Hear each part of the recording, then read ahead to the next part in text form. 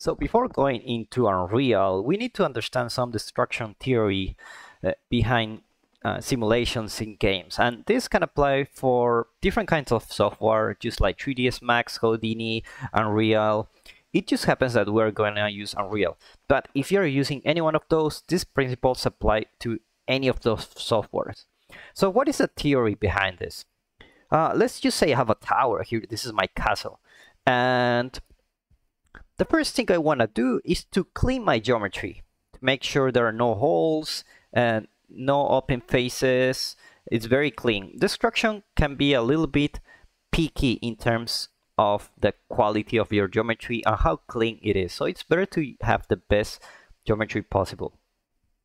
So how destruction works in 3D is that we cut the mesh into different pieces like this. Like we can have 1, 2, 3, 4, 5, 6, 7, 8, like 8 chunks here.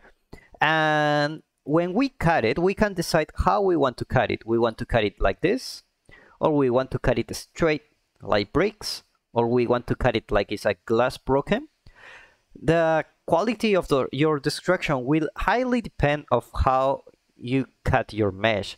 And if I check these pieces separately, you can see I have different chunks here.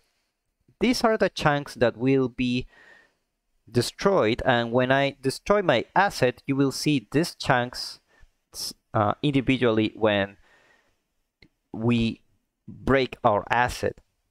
So if you want to have a different look in your destruction, you need to have like different chunks and have different patterns to have a high quality destruction simulation.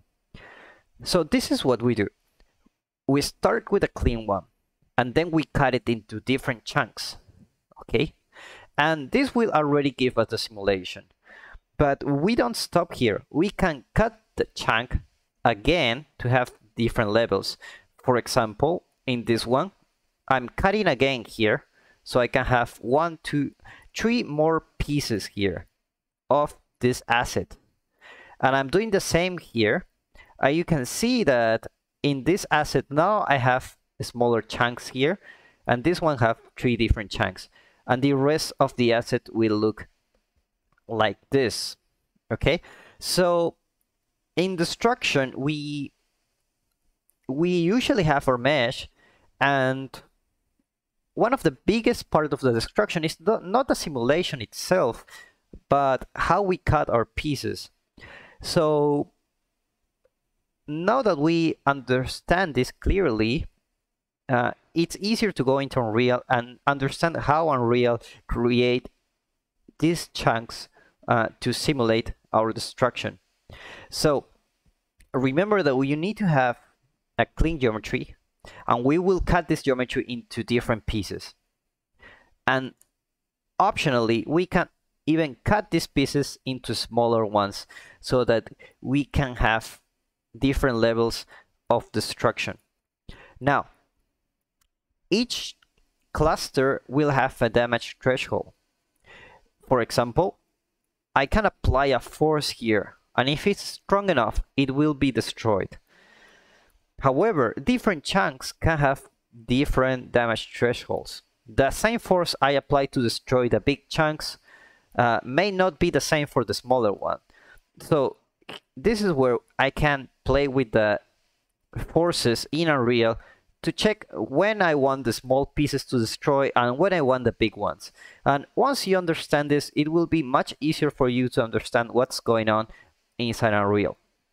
So the next thing we're going to do is to jump inside Unreal and see how we can apply destruction in Unreal Engine 5. And using this theory, you will see that we'll be able to check all these pieces, the fracture, the chunks, the levels, and it will be much clearer there.